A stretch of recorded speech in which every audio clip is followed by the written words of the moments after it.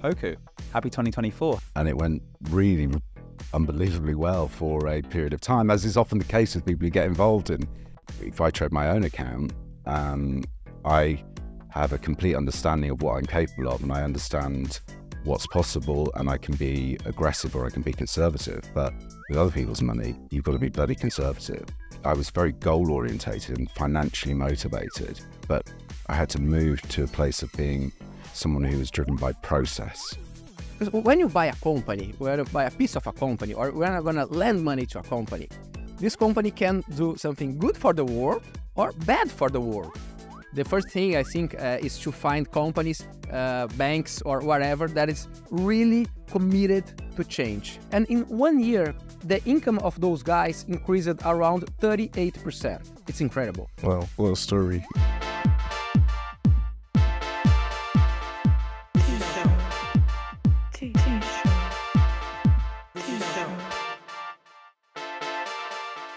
Welcome back to the first T-Show episode of the new year. Happy 2024, where it's time to trade thoughts. Yes, Poku. How you doing? New year, same style. I absolutely love it. Well, welcome back. We've got some unbelievable guests for you today, but the most important question I want to ask right now is, Poku, happy 2024. How you doing? Yeah, thanks. Big 2024. You know, we're nearly halfway through the decade. It's just crazy that, you know, we're now here. 2024 is a big year. You know, when it comes to even New Year resolutions as well, I know you're going to ask me, but for me personally, I personally believe in making change when you notice that you need to make a change. So that is in June, July, February, whatever. But yeah, no, I mean, yeah, New Year's resolutions this year, you know, it's just more about staying focused, getting to the bag, and yeah, just elevating and focusing on my discipline. I love that. What are you? I'm actually quite similar to you. I think New Year's resolutions, I started mine in December actually. Because it's kind of like a little bit of a cheat. Because if I can't do it the whole of December, I feel like I can't bring it into January. That's kind of like a little policy that I have. So many people end their New Year's resolutions by February. So that's just a little tactic that I use. But yeah, my goals this year are, you know, more balance and more learning, I think. For me, learning is going to be a big part of this year, through books, through podcasts, through the incredible guests that we're going to have on this show. I mean, What do you want from the show in 2024? I mean, 2023 was amazing. I'd love to know what you want to do in 2024. Yeah, no, we ended 2023 really great, actually. We had John Fury, one of the high profile Big John Fury. Yes. So that time where he caught you in the face off camera. That never happened. No way. That happened. Oh, yeah, no. I don't know. I wouldn't be here to tell the story. You've had time for it to heal. It's fine, Poku. You can talk about it. We're an open show. Yeah, but, you know, with 2024 for the T-Show, I just want more prolific guests, people that I can learn from, people that you can delve into stories, because that's the trajectory I've seen going in 2023. I like it. We're going to have an incredible 2024. And the best way to start off an incredible 2024 is with a great first episode. So who have we got going on today? Yeah. So starting off, we actually got one of Tickmill's top market strategists, an expert in trading, a professional trader, Patrick Munnelly, who also manages a portfolio of around $20 million. So that's really great. I would love to learn from him and understand the shifts and changes from managing your own money to then managing such a sum, you know, so it'll be great to learn from him. Who else we got? Well, straight after, actually flying in from Brazil, we've got Joao Paulo Pacifico. I've probably butchered that name, but really interesting guest. So he's the CEO and the founder of the Gaia Group, and that mainly evolves around now impact investing. So we're going to speak a lot about that topic. If you don't know what it is, well, stick around because you're going to learn. He's also one of LinkedIn's top voices with hundreds of thousands of people that follow him on good practices in the workplace, how he's created companies where employees actually want to work there and they prosper in all areas of their life. So that's another great topic. And he's on the board for Greenpeace Brazil. I believe that he has many kind of donations and kind of charities that help people of Brazil. So it's going to be a truly fascinating conversation. And like with every episode, I know we spoke about New Year's resolutions, but every T-Show episode should leave you with another resolution to add to your life. Am I right? 100%. Every episode, you can learn something from someone that's very experienced in their field when it comes to trading or even wine tasting. And you can apply that lesson to your own life. So it's a win-win situation when you watch these episodes. Unless in Poker's case where the wine tasting is just drinking wine every night, right? No, I'm joking. All right. Anyway, let's dive straight into the show, guys. Where It's time to trade thoughts with Patrick Munnelly. Sweet.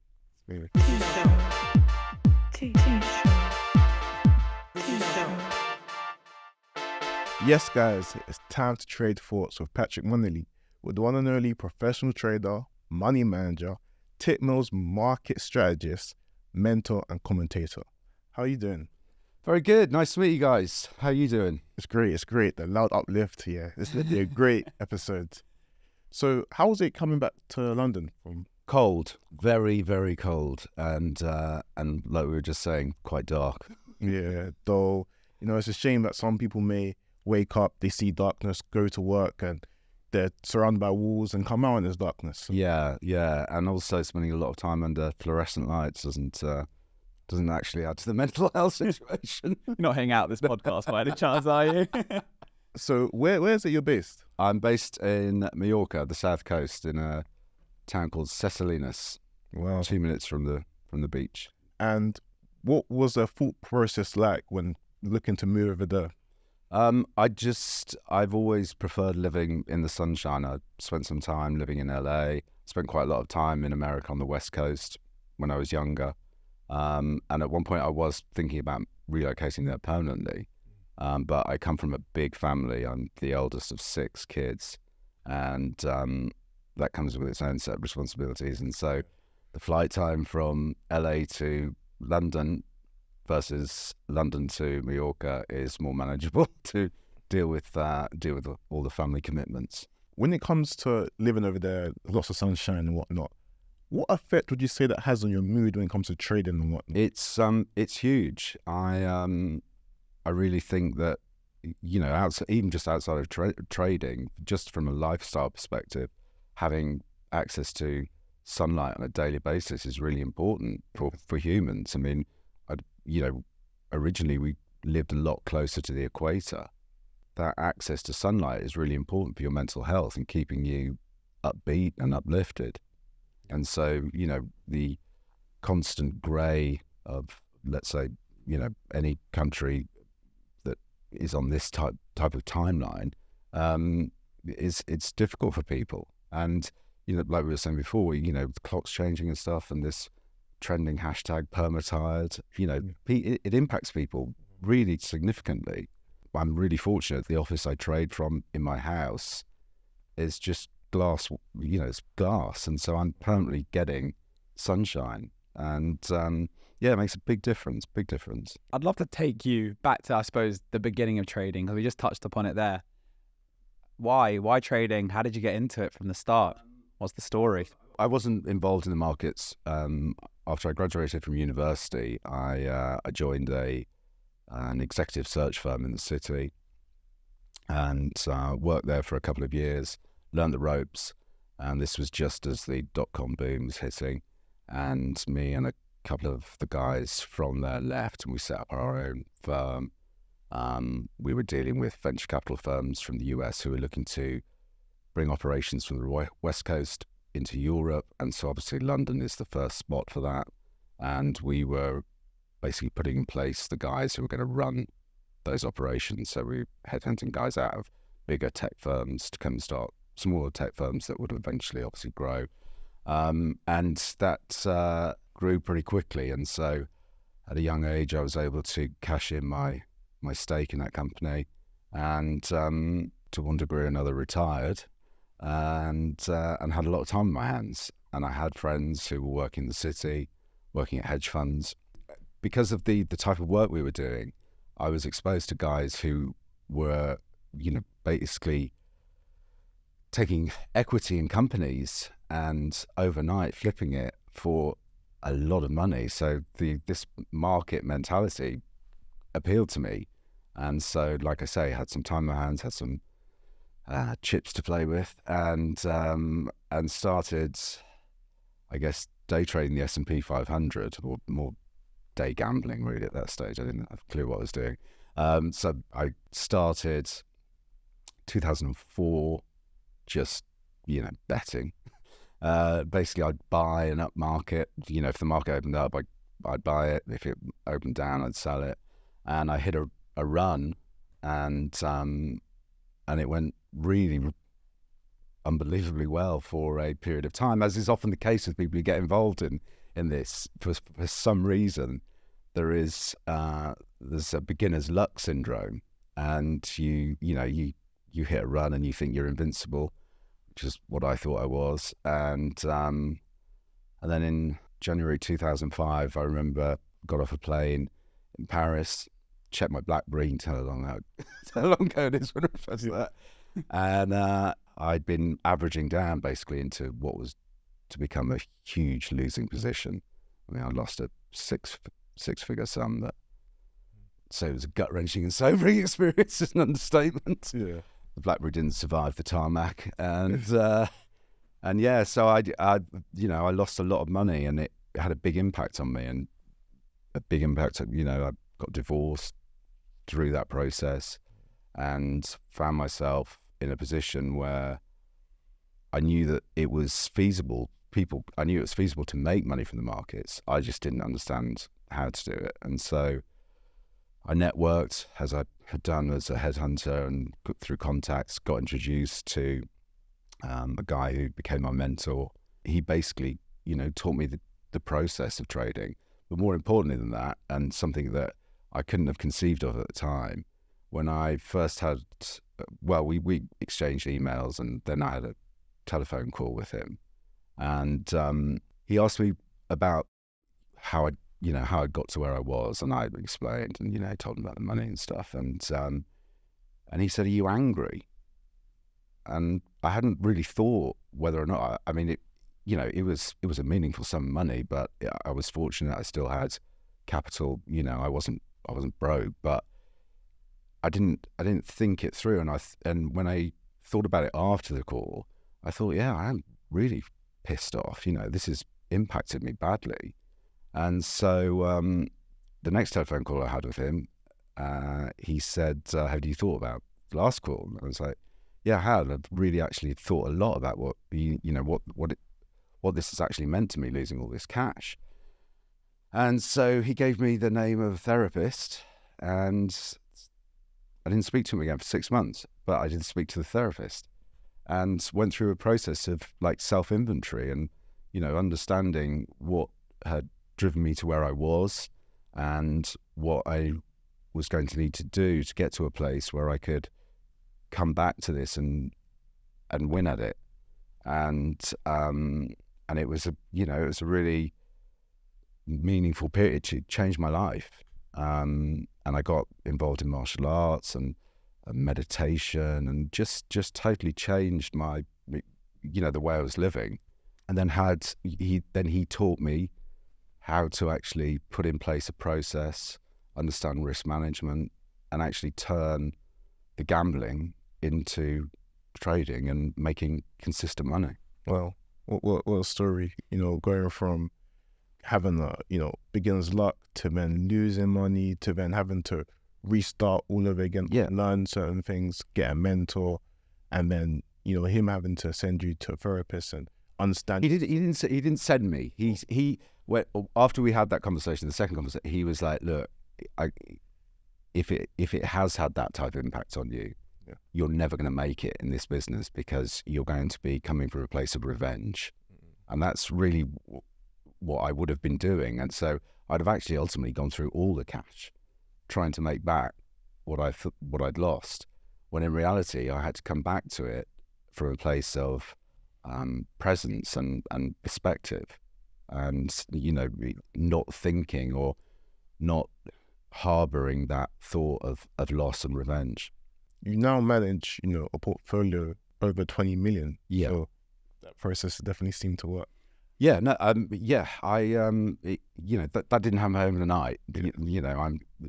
It all looks great now, but when I was 30 and was back at my parents', that wasn't so great.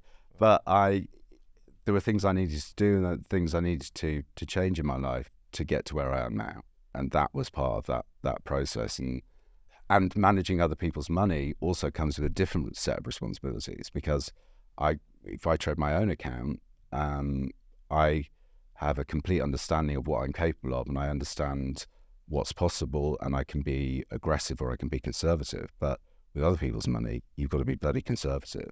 You know, people, when I speak to people about when they want to, you know, invest money with me or let me manage their money, the conversation is always about the upside. Whereas my perspective is, you know, what can you take on the downside? Because people think, you know, if they can invest 100 grand, they think they're going to be comfortable with being down 20 or 30 grand. When they actually look at their account and they see it, it's a different story. But if you did have to compare current you to that original version of you, what would you tell that person, I suppose, that person so eager to get into trading, maybe for the wrong reasons? What would you tell them to go away and think about and learn before they started? Self-inventory is the key. Getting comfortable with yourself, understanding, you know, what motivates you, what drives you, understanding what aspects of your personality are going to be counterproductive to what you want to achieve. You know, when I started out, I was ill-disciplined. I was, you know, like I said, thought I was invincible because I'd had, you know, early success. That comes with its own set of issues. But then there are other people, I guess, who come to the markets from a perspective of need. You know, I mean, the last thing you want to be doing is trading to pay your rent or your mortgage. Just forget it. Because again, those pressures are not going to allow you to execute a process properly. Because again, the narrative is going to be different in your mind. You're going to be looking at the markets thinking, you know, I come from a place of presence. And like I was saying before, you know, the market is just a data set. You're ultimately trading yourself and how you perceive the data. Whereas once you become, I had to move away from being I was very goal orientated and financially motivated. But I had to move to a place of being someone who was driven by process. And that's a different perspective, really different. Yeah, that's very powerful, because I like to say that your financial results are derived by the actions. So to be this, you know, $1 million trader, you need to act like a $1 million trader before you become one. Yeah. And fake it till you make it. Yeah. You know, it's a big part of things. You know, if you can manifest mentally where you want to be, and you stick to a process, and you're disciplined and you have patience, then you will progress along the journey, and ultimately you'll get to your you know, where you want to be. But so many people, you know, come to this with what they think they're going to make from it, as opposed to what you're actually going to do to make it. Talk to me more about your processes, especially as someone that's managing so much money. What would you say your process is for starting a trading day, or even the night before, starting from the night before? Like I say, I meditate daily. I meditate in the morning, and as I was saying before, I meditate if I'm going to actively trade the New York session, I'll meditate before the session opens, because that brings me totally present. So like I was saying about thinking of the market as a data set, and just your response to that data and executing your process consistently, you have to have that presence. And so that has been a big part of my success. Also, like I said, 15 years ago started doing Wing Chun, and again, that discipline, patience, presence, game changer. I want to change the tone for a second and speak a little bit about Tickmill. Yeah. Because we are here on the tea show. We are the Sure. tea guys ourselves. How have you found working with Tickmill? From the get-go, I found it a rewarding experience. I hadn't worked with a broker before. I'd been approached by numerous brokers over the years, but I had a personal contact who was working at Tickmill at the time, and she approached me asking would I be prepared to get involved and provide strategy and analysis. And I thought for a while about whether or not it was something I wanted to do, but then at the same time, what I realized was that part of my process is giving back what I've got out of this. And so the analysis I provide, the groups that the strategy groups I run, is part of me giving back from what I've got out of this business. So Tickmill offer a fantastic platform for me to do that. I love that. And I think when we were doing our research, we even sent some of your recent work, your recent trade results. I mean, it got Poku very excited. Yeah. And I suppose that's part of the strategy and the things that you're teaching through Tickmill. What I really try and focus on is transparency. Because like we say, this My industry... favorite word in this industry. Yeah. So, a lot of people are only prepared, I guess, to a large degree to, again, just talk about the upside. Whereas I'm totally transparent. I get stopped out, I lose. But because I'm no longer so goal-orientated, I'm process-orientated, it's totally irrelevant to me. I'm not trying to prove to people how great I am at this. What I'm trying to show them is what's possible. I'm not a signal provider and I'm not spoon-feeding people. But what I am prepared to do is offer the pieces to the puzzle for people who want to put in the work and put it together for themselves. Earlier you said the words transparency. And a question I think we love to ask our guests is about the biggest mistake or the biggest failure they've had. Now, I know you touched earlier upon the 6-figure loss, which I'm sure ranks high. But I suppose since you've rebuilt those skills and actually learned the proper techniques, are there any experiences, again, that you've probably taken your biggest learnings from? Because I'm not focused on the outcomes and what I'm focused on is executing the process, there are periods where I lose, quite a lot of money. But I know that that's just part of the data set. And so I don't have the same associations, I guess, where someone getting involved, starting out, they think that the outcome of, the next trade is the most important thing. And I'm looking way past that. And that's definitely good because it shows that you're just far ahead in your journey in the sense of, you don't think of it as, if this win happens, then it makes my day. Listen, don't get me wrong. When I started out, it's that hellish emotional roller coaster of, God, this better work out. Yeah. Whereas once it's a business and you coming to it from that perspective, it just has a different impact. You just don't have those same associations, and certainly over time you build such a degree of resilience because, all the scenarios and events that I've traded through, I know what I'm capable of.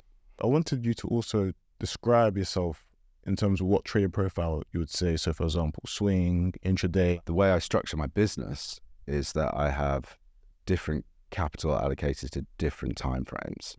So I have structural positions that I take on that, may run 3, 6, 9 months of a year.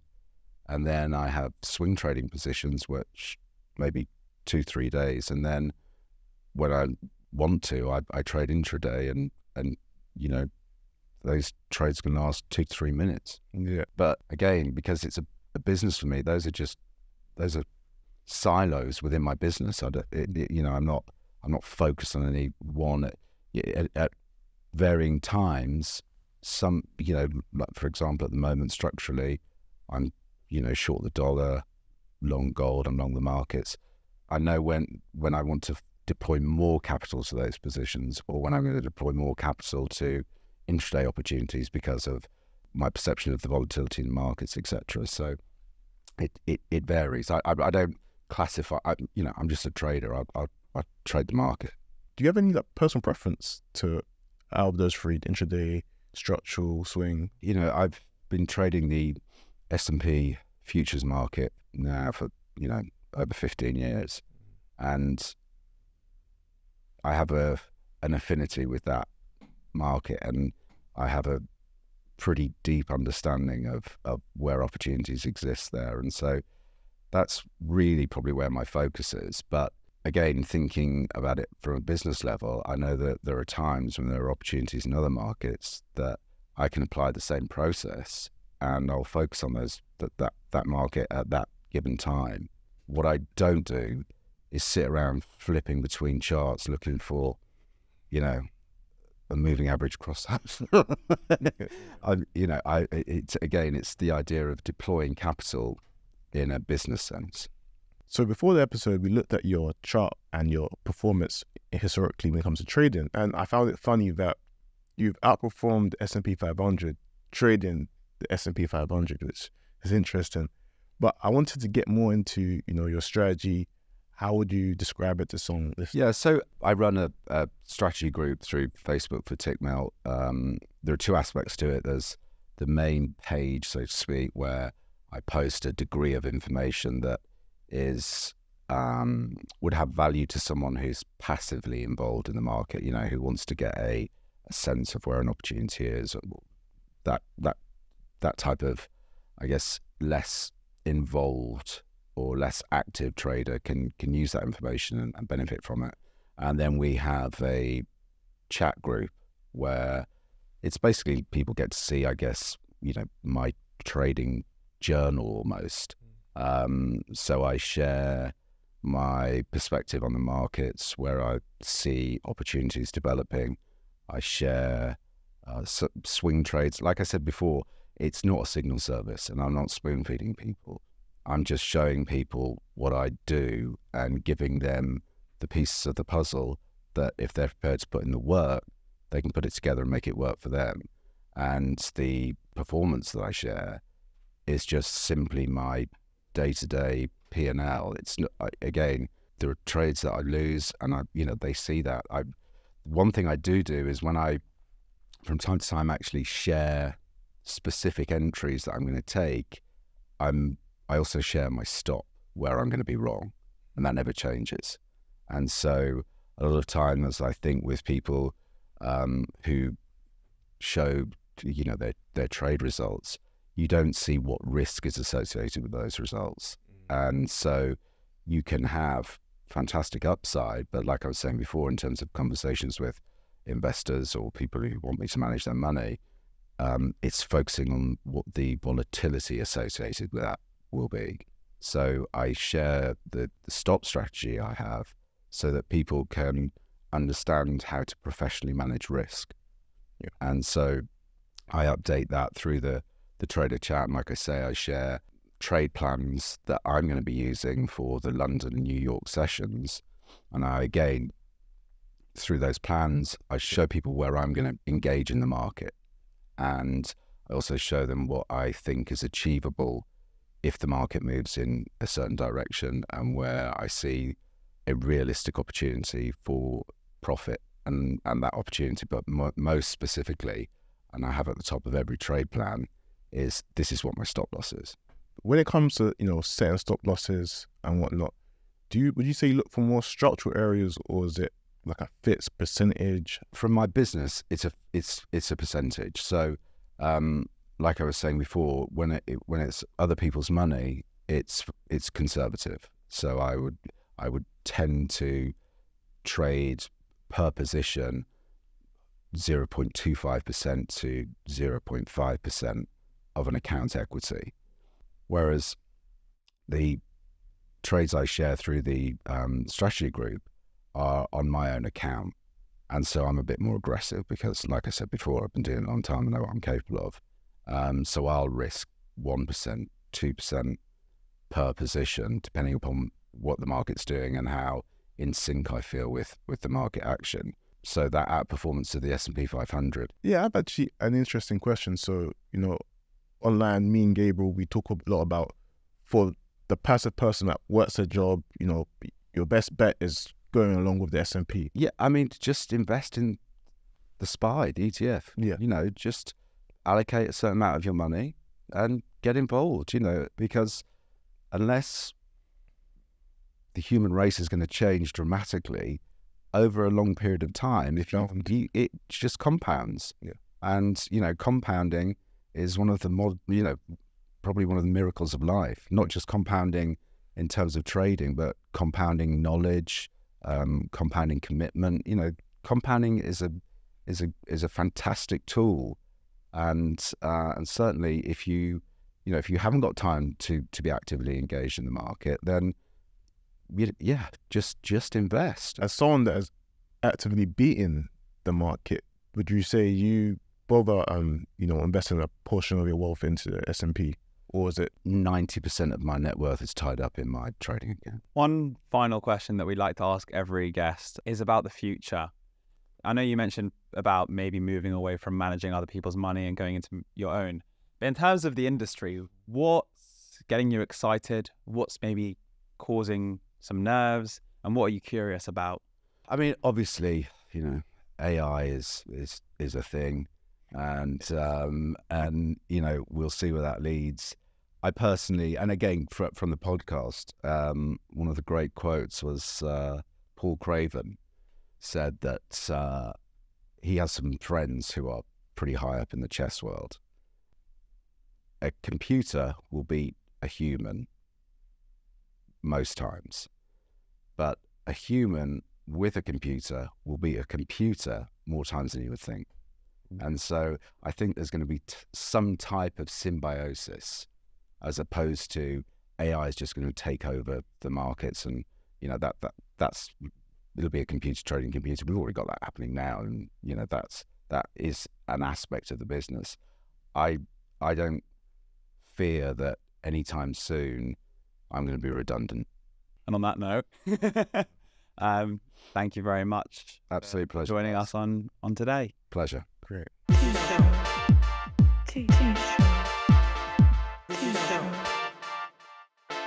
It's now time to trade thoughts with our unique guest, Joao Paulo Pacifico. Definitely the first time I got that right. Joao, welcome to the show. Thank you. It's a pleasure for me to be here. Thank you for having me. Absolute pleasure. And just to give the listeners a bit of context, you are the founder and the CEO of the Gaia Group. You're also one of LinkedIn's top voices. And correct me if I'm wrong, but with over 600,000 followers on LinkedIn. 450,000, but yeah, small numbers here. You've also written a few books. You're on the board of Greenpeace Brazil. Yeah. And you are a big advocate for impact investing, as well as other endowments to help with the planet and sustainability and all this kind of thing. So an incredible CV. But I kind of want to start back with your company and maybe the history of your company, and specifically how you transitioned from just having, a company that the idea was about making money and that side of things, to a place that's more about impact on the planet, on the environment. Firstly, when did that decision happen and why did you make it? Great. I started the company in 2009, and the motivation to start the company was I was kind of uncomfortable with the lack of humanity in the financial market. Everyone is just numbers, and they forgot to see that there is a human being in the other side. The employee is a human. So I started Gaia trying to have a company in which everyone could be happy working, even in the financial market. So I started to study positive psychology, happiness, purpose. How can we have an environment in which everyone can be happy? So this is completely different from the greedy financial market in which everyone just look for money, for numbers. And then I started that in 2009, and then we created 10 values in the company. And the first value is practice gratitude and make others smile, be kind, celebrate. So it's a kind of different from the market. But we were doing the same of other companies. We are financing big real estate properties, the agriculture. But then in 2014, we opened our first NGO to help kids. So to give education to poor people, and it was a kind of a shift in our story. And then in 2014 also, we became one of the first B Corps in Brazil. B Corps is a world movement of companies that try to make the world better. So in 2014. And then in 2016, I realized that I could use the instruments of the financial market to make the world better, to reduce the inequality, to combat the climate change. So then we started to use the instruments that I used just to finance big buildings to help poor people, to make the construction of people for affordable housing. And then we make a shift in 2016, 17. And then in 2022, I sold all of the parts of the Grupo Gaia, that were not related to impact investing. And I decided just to go with impact investment since last year, since 2022. And right now we have an endowment fund, and we work to make the world better. And I'm very happy with this. It's incredible because I mean, hopefully this doesn't come across like offensive, but most people, when they start a company, the idea is money, money, money, money, right? It's very rare to actually see someone transition into impact. Why? What? We've heard about the story about what happened, but what was it inside of you that changed? I always had this vision to happiness is something that is not alone. The happiness is collective, is something cooperative. If you go to have you can be the richest person in the world. If you are alone, you are gonna be unhappy. And we have many people that is very, very rich and is unhappy, taking a lot of pills and depression and with burnout, and doesn't make any sense.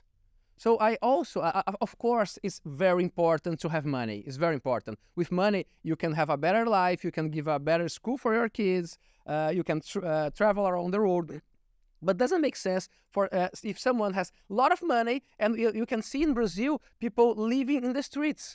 And for me, it's doesn't make any sense. I want to live in a world in which everyone can have access to health, education, housing. Doesn't make sense to look at other people and don't realize that I could be this person. And I'm lucky that I live in a big city, and my parents are middle class, and then I'm very successful in business, really. But I'm not alone. And when you have something that I think is very important for everyone, which is compassion, and not in a religious way. Compassion is when you can see, you have the empathy with other people, and what we can do to alleviate the suffering of others in a good way, because it's going to be good for me and good for them and good for the whole population. Of course, if we go to big cities, you can have people in the streets starving. It doesn't make any sense. In Brazil, we have 33 million people starving. And it's crazy. We cannot accept this. And the responsibility for this is not for those guys. It's impossible for someone that is starving, that is living on the streets, to go to be a middle class. It's impossible. But the people who has access to power and to money, we can make this change.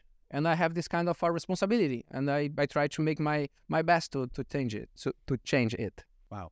I think that was arguably one of the most inspiring 2 minutes that we've actually had on this podcast since we started recording, because I mean, we talk about trading, right? Yeah. This is part of what we do on the show, and a massive element of trading is this idea of money. And I think it's so important for us to have the right balance, that to understand what money is, what it can be used for, and the actual impact that you can have and responsibility you have once you've earned it in the first place. Definitely. And I wanted to start off by simply, could you explain to the audience, what is impact investing? Perfect, Paco. Yeah, impact investment is when you look to risk, return, and what is the impact of your investment.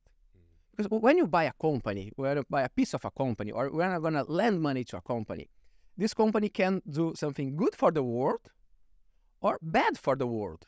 Really, we have companies that are producing fossil fuels. And we can see the climate change, which is huge. So when you are investing in a company that's doing bad for the world, okay, you can make money, but what is the cost for the planet and for the people of your investments? So impact investment is not a donation. It's a responsible investment in which you are going to have direct impact in something. So I'm going to give some examples. We have financed smallholder farmers in the northeast of Brazil. Poor people that plants cocoa and reforests. And in 1 year, the income of those guys increased around 38%. It's incredible because we are making money for us. We have a positive return. And also, we are helping the people to have a better life and also to protect the nature and to reforest. So this is the impact investing. When you look at those other aspects of the investing, not just the graphs, which is important. Okay, I'm going to make money. Yes, but what's the cost for everyone? One thing that we see many times is that the companies and many investors privatize the profit and socialize the loss. If you are damaging the environmental, if you are creating some problems to climate change, then everyone's going to suffer and you're going to have the profit of it. How can we change it? So when we have an investor that looks in other ways, we can make the world better. Yeah, no, that's really good, because I think being able to invest, make money, but then also have that fulfillment of yourself, knowing that your money's been put to good use and impacted someone else's life. I think that's definitely the best way to go about things. Exactly. And the world's going to be better for everyone. I can give you an example. Brazil has 12% of the fresh water in the planet.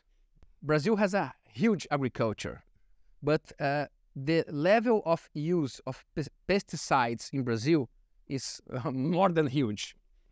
And we are contaminating the water of the planet.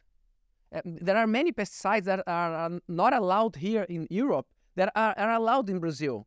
And the same company that doesn't sell this product here, so sell this product in Brazil. And investors are financing this. So why not change to bio inputs in which we can have organic farming and a better water for everyone? So, but the financial market just look at the profit in the short term. Oh, I'm going to make a lot of money investing in pesticides and this kind of stuff, so I'm going to do this. And what we try to do is, we will not invest in pesticides. We are going to invest in bio-inputs to have a different farming. So this is another look in which you look to everyone, not just by to ourselves. My profit in the short term, which is the kind of a rule in the financial market. I want to play devil's advocate with you for a second.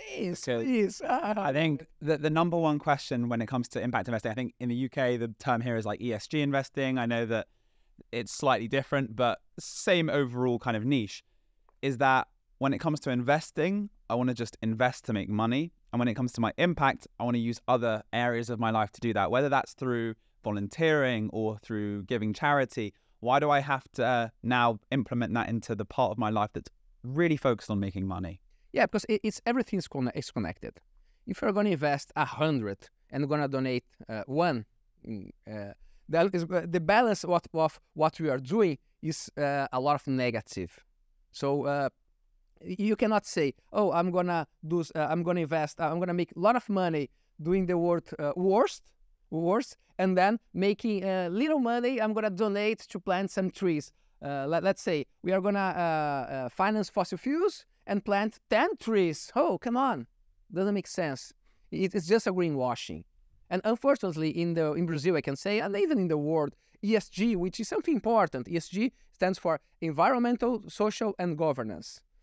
When you take all of these aspects in terms of your investment decision, it's good.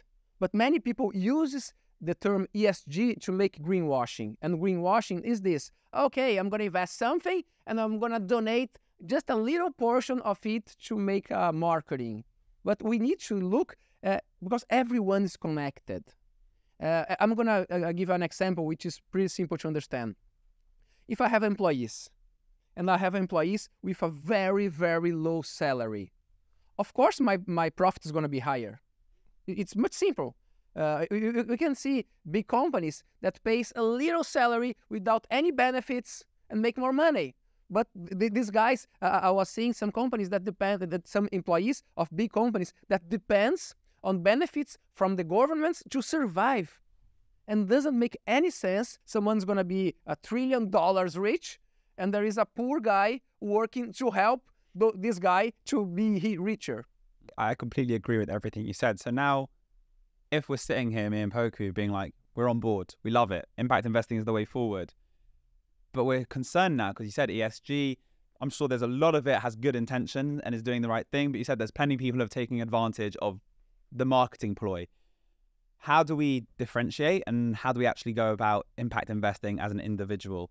Yeah, this is a problem because the system works in a way in which they just stimulate more profit without looking at this. And the system stimulates to have greenwashing. And this is very bad. The first thing I think is to find companies, banks or whatever that is really committed to change, committed to make the world better. We have some movements such as the B Corp movement, which is I believe is a good movement in the world. There is some banks in Europe, such as Triodos in Holland or others, that are trying to do good things. And the point which is important is that it's not a donation, it's an investment with return, a positive return. but a positive return, as Poco said before, with fulfillment. Because you're going to understand that what your actions is making the world better, is reducing the inequality, is helping someone, is helping the planet. And we are facing huge problems. Briefly, very briefly, because I know that a lot of listeners might have this question. Simple one. What is greenwashing? Greenwashing is when you have the more marketing than impact. You are going to cut 100 trees, you're going to plant 3 trees, and you're going to take a photo. Oh, look here, I'm doing the world better. Got it. So it's the fake marketing. When you fake that you doing something good, but okay, you can do something very small good, but in a whole, it's just marketing. So with the new year, a lot of people want to, start making their changes. Personally, I believe people should make changes when they feel like the time is right. But, New Year resolution is here. So what would you advise people that are watching to then do differently when it comes to investing and for the world? Good question, an important question. Everyone in the new year starts to say, I'm going to do more yoga, and many times just something for themselves. How can we have a look at everyone? How can we have actions to invest in a world that we believe? How can we invest in something that we can make the world better? Of course, helping you, but helping others. We need to understand that the happiness is not something individual. The happiness is for everyone. And how can we act in true terms in order to make the world better and spread everything that the people have learned with us today? How can they say it to others? Share these videos, share this audio to make the world better. And we need to understand that we have the responsibility. Powerful. Yeah, I like that. So you can have yoga on the list, but add some other things for other people as well. Yeah, of course. We need to understand that it's very easy to say, oh, please, government, help the people, help the poor people. But it's impossible. The private sector should take responsibility for everything. I cannot accept 33 million people starving in my country. What should I do? I'm financing the smallholder farmers. I'm donating. And if everyone take a little action, we can make the world better, and even in investments. You mentioned briefly there again about people and how important that side of things is. And right at the beginning of our conversation today, you spoke about the policies that you incorporated when you started your business, about making the environment for people a nice place to work, somewhere they want to come back, and a good environment. And you said, when did you start this? 2009, yeah, the company, yeah. Right? So that was well before it was fashionable. I mean, me and Poku probably see now companies like, Apple and Amazon trying to make it more fun with benefits. I mean, everyone wants to be an Apple employee, right? Because you get slides at work and you get all these benefits and etc. But I'd love to hear more about what you were doing at your company and how you made, or how you would tell other companies now to make it a better environment. I mean, there's a reason why you're one of the top voices on LinkedIn, because you spoke about these policies very early before it was fashionable. So what are you doing? Great. It's very important to have rituals in a company, because of course you can say, oh, we are a nice company, you're going to make a book, put the beautiful words in the wall, but you need to have rituals in which everyone's going to be feeling care by each other. So in Gaia, we have many rituals. For instance, we try to understand each person as a person, a different person. What is your problems in your life? How can we as a company help you to be better in your life as a whole? What is your dreams? We try to understand the dreams of each employee, and it's wonderful. Our record is 15,000 applicants for one job in Gaia. It's crazy. It's crazy. Why? Because the people want to be happy. And it's so simple. It's so obvious that everyone want to be happy. And if you can have an environment of happiness, everyone is going to feel safe. The psychology of safety is very important for everyone. When someone makes a mistake, this person feels comfortable in sharing the mistake with others, or is going to hide it. It's very important, because if this person hides the mistake, we can have a huge problem in the company. But otherwise, if this person is safe to share with others, we can fix the problem very soon. And this, I say that environmental of work is extremely important for the happiness. And just not say have a game, a football game or something. We need to have a environmental and how you treat each other. The caring with each other is extremely relevant for well-being. In Brazil, 1/3 of the employees have any kind of mental disorder. The levels of anxiety, depression, burnout is huge. So, of course, it's wrong. It doesn't need to be like this. Doesn't make any sense to have a company that makes profit and make the life of his employees worse. What's the reason for this? Oh, okay, we have a huge profit, but we have many people that are suffering. Oh, come on. We can have a company, of course, that is financial feasible, that makes money, but of course make the people. I have one objective, one goal is when someone goes to Gaia and works for months, years, decade, when this person leaves the company, I want this person is going to be a better person in terms of financial, health, happiness, conscious, understanding of the system. Wow, it's wonderful because we are going to put a positive mark in this person, not a negative mark. That's really powerful. And for those that may be outside of your company, like me and Gabriel, anyone watching, private trader, private investor, how can we help on our side? How can we do our part as someone that just privately invests? I think we need to make something in UK, in Europe, to bring these ideas, to inspire other companies to look at the world in a different way, to look at the world in a way in which we can make the world better and understanding that money is very important, but it's just one aspect of the life. We cannot forget the money.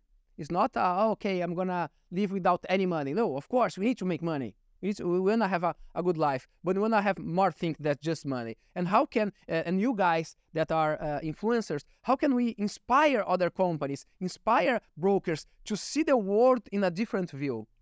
And then I'm sure we can change the world. We can make the world, the life of everyone better. In Africa, in South America, in Asia, in Europe, in the US.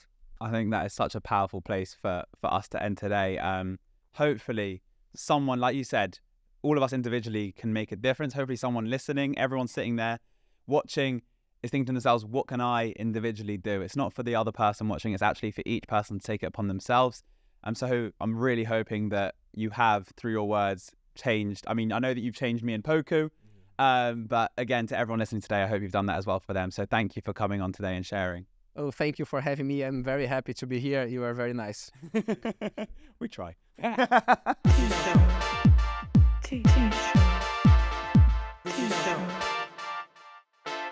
What a wonderful way to end the first episode for the year of 2024. That was great. The passionate Joao, and then contrasting with Patrick and he's straight to the point advice. It's all about the discipline and all the actions you learn.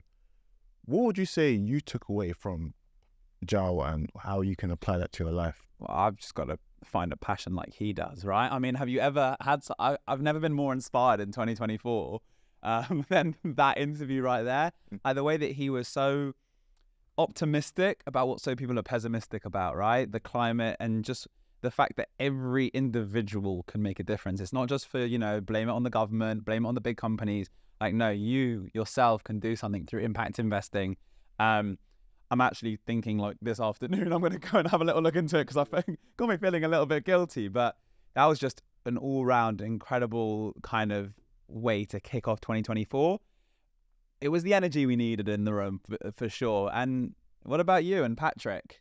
Yeah, no, again, it was great to learn that when it comes to trading, right, you need to look at it in terms of data sets. You need to look at it from one trade is not the same as another, and you shouldn't have an emotional attachment to the money, because I feel like it's right. I mean, when I started trading, it was for the emotional, or was for the lack of money, which I wanted more.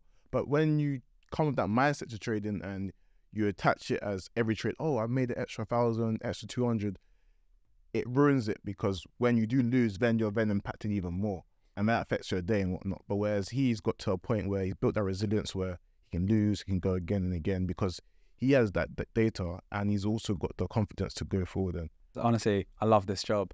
It's just so fun. Like, yeah. I mean, a little bit selfishly, but sometimes I just forget there are people listening and watching to us, and I'm just sat there like I'm learning. So I mean, even you with your trading and all that kind of stuff, like by the sounds of it, you'll just be getting better and better every single time. Yeah, just stealing the information from these guys that are just letting it flow, right? Yeah, and it's great to also network as well, because in what situation would I ever be able to get to meet these people? So again, having one of Tickmill's market strategists, it's great to have him on your side, and your network can go forward from there. 100%. So like we said, what a great episode to start off 2024.